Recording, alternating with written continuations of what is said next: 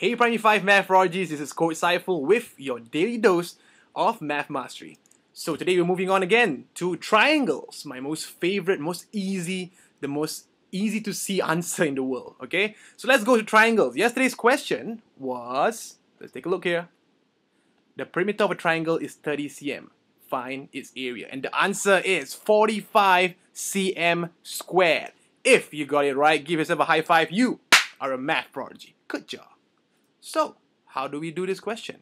It's very, very simple, okay? The answer is 45 cm squared. But first, let's do a little step by step.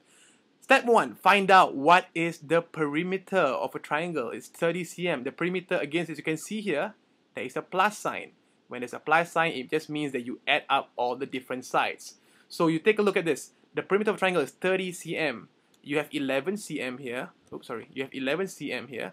You have 10 cm here. So find out the missing blank.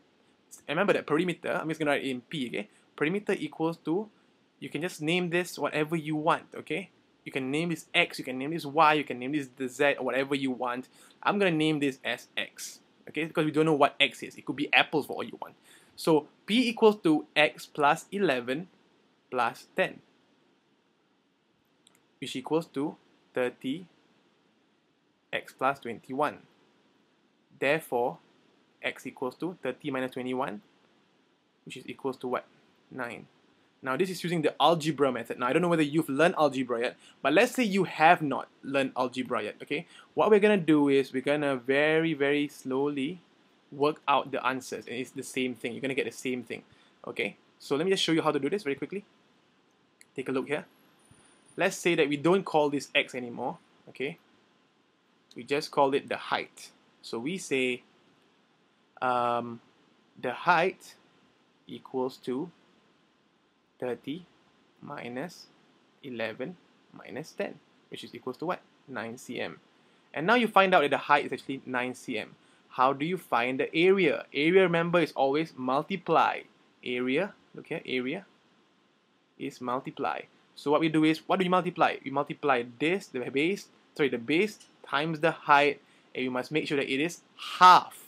Why? Because a triangle is always half of a square or a rectangle. So you can see here, I'm going to draw it for you. Oops, a bit slow here. Okay, go here. So this is actually half of a, oh, very bad. It's a half of a rectangle of a square. Or, so what we're going to do is we're going to write area is equals to, let's write the formula first, half times base times height. In this case, the base is what? 10. So half times 10 times 9. What is 10 times 9? 90. What is half times 90? It's 45 cm squared.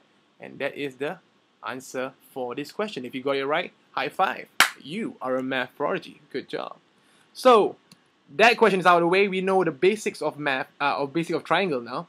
I'm going to give you the question of the day. The question of the day is, in the figure below, the shaded area is 1/3 the area of triangle XYZ.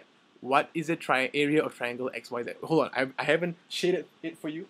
Let me just take my book here very quickly.